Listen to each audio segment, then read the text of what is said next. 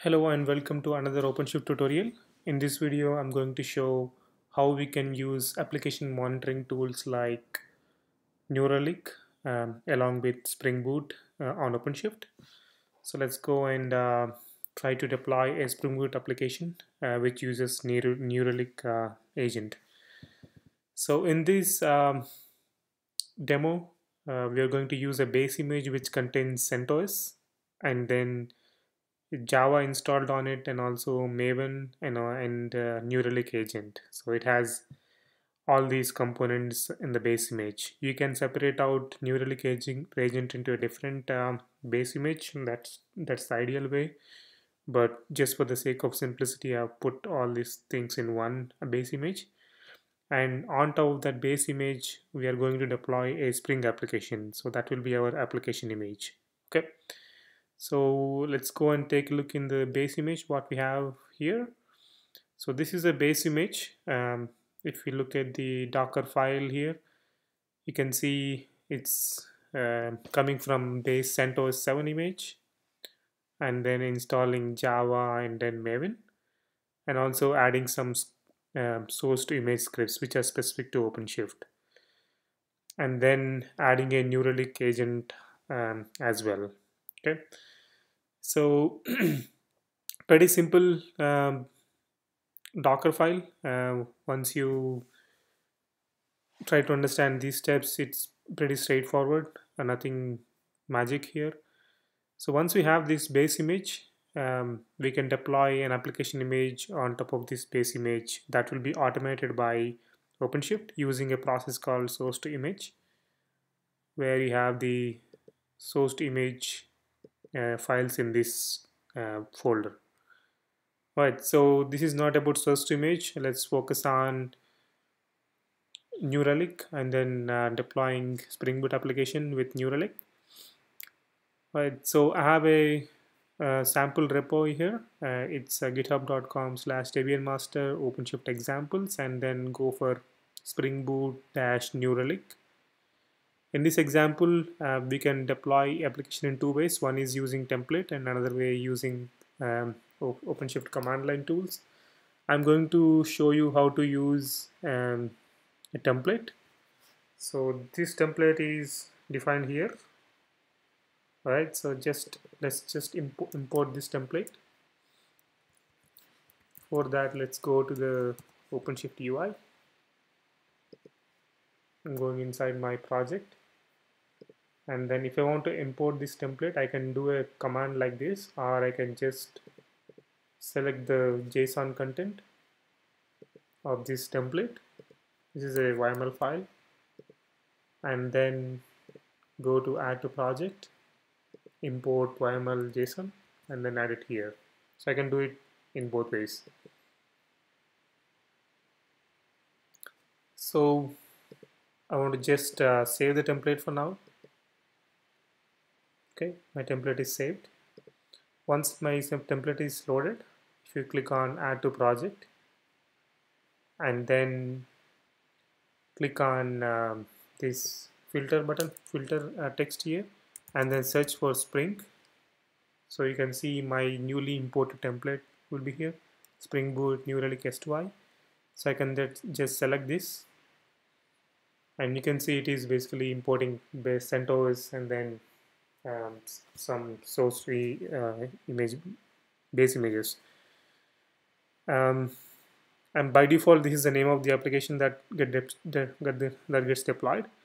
And I have a sample Spring application in this Git repo. If you want to take a look, it's a pretty straightforward Spring application, nothing specific to OpenShift or New Relic. So that's the same. That's a sample application I'm deploying. You can choose any other Spring application if you want. And I'll leave all these defaults except these two. So this is a New Relic application name, and this is a New Relic license key that I need to fill out. So my pet store is the application name that I have assigned in the New Relic. So you can see this is my pet store. There's no apps running now. And the license key is a secret, so I will pause this video for a second so you won't mess with my life.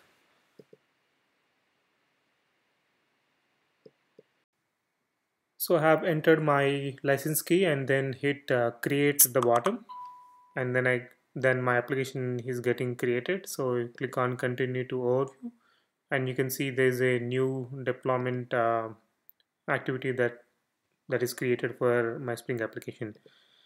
I just need to manually kick off these builds. Go click on the S2I build here and then do a start build. That's all you need to do for the build to complete. And once the build is complete, it is going to deploy application. So let's take a look what exactly is happening inside builds. So it created a base image that we have seen. This image which has CentOS, Maven, New Relic, and Java. That's the image that you see here. And this is the application image that depends on the base image. So once the application image has been built, it is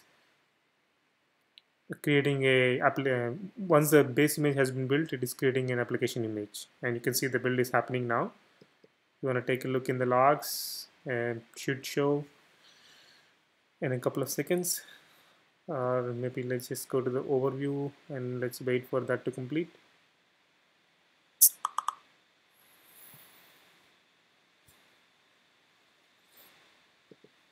So give it a couple of seconds, and you want to take a look on the base image logs. You can see it cloned, and then it also fetched a CentOS image, and then installed Java, installed Maven, and also installed New Relic, right? So everything is done in this base image, and the application image itself is also completed. If you take a look on the logs, it is reading the pom.xml file and then installing all the dependencies on top of the base image. Okay, and if we go back, our Spring Boot application is up and running. And you want to see it, if you want to see logs, click on logs here, and you can see the Spring application boot up is shown here. And also you can see the New Relic agent logs, like log messages. So let's see if the New Relic Cloud APM tool is basically getting data from this application or not. So I've selected this, and you can see my application is up and running. And let's try to hit some endpoints. I have a health endpoint on this application which shows nothing, just sends a 200 request. I have a cancer endpoint on this which shows it killed the part, and also I have a DB test endpoint which basically throws an error. Okay, so I've seen that we have thrown an error and also some other successful endpoints. This takes a couple of seconds to get updated. In my observation, it took about 5 minutes for it to complete. You can see data once this APM gets data, it is basically corrected, shown here. So give it a couple of seconds. So you can see the app server is up. It shows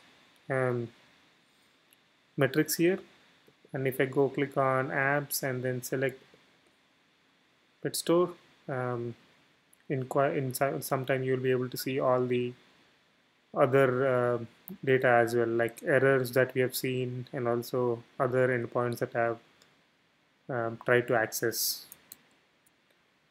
So the delay is about, I would say 5 minutes. So just wait for a couple of minutes to get the data. So you can see data is coming now.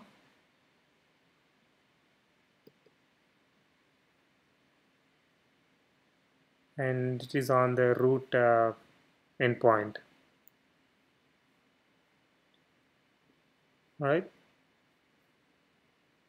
And in some time you should be able to see the error as well. Right, so this is all I have for the New Relic agent on Spring Boot, which runs on OpenShift again. If you like the video, give it a thumbs up and also do subscribe and share it with your friends. Thank you very much.